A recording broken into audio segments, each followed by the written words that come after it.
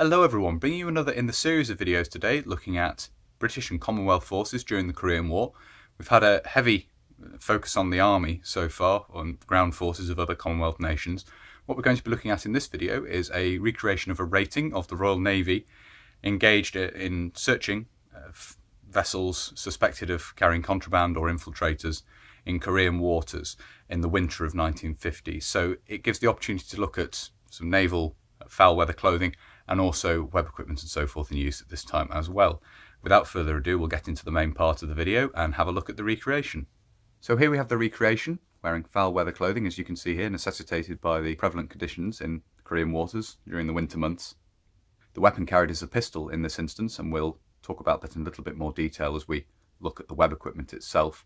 In addition to this, a persuader is also carried in the form of the helve from the two-part entrenching tool, and again we'll mention that when we get to it.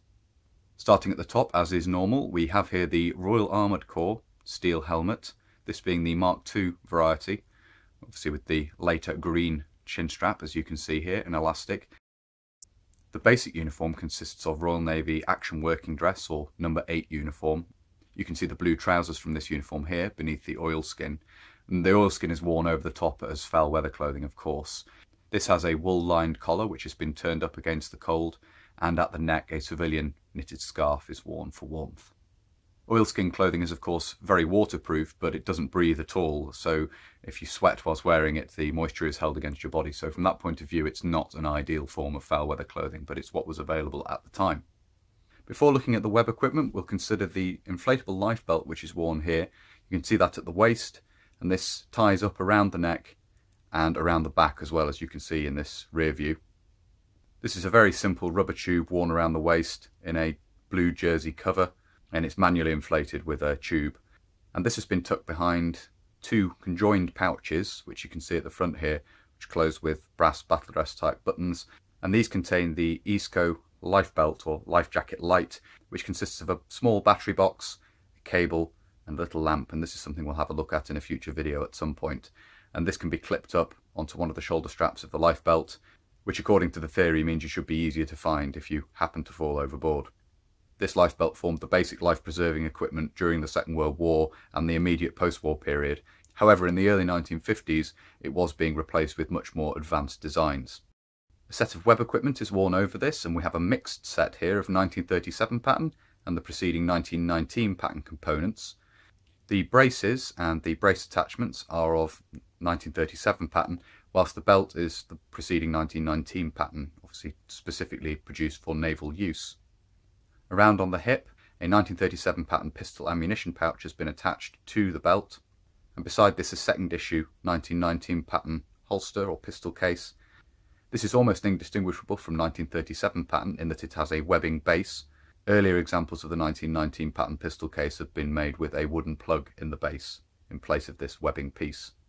And this contains a Mark VI Webley revolver in .455, very antiquated by this point and rapidly being replaced in service, although they do still occasionally turn up in service in the early 1950s.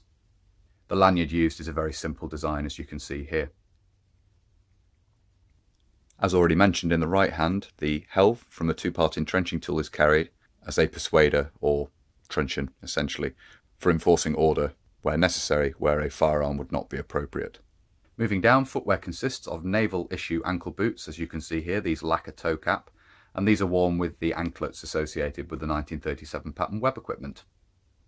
So there we are, that's a look at this recreation. As I said at the start of the video, the idea being to look at other forces, not just land forces involved in the Korean War, and I thought this was a particularly interesting example to look at.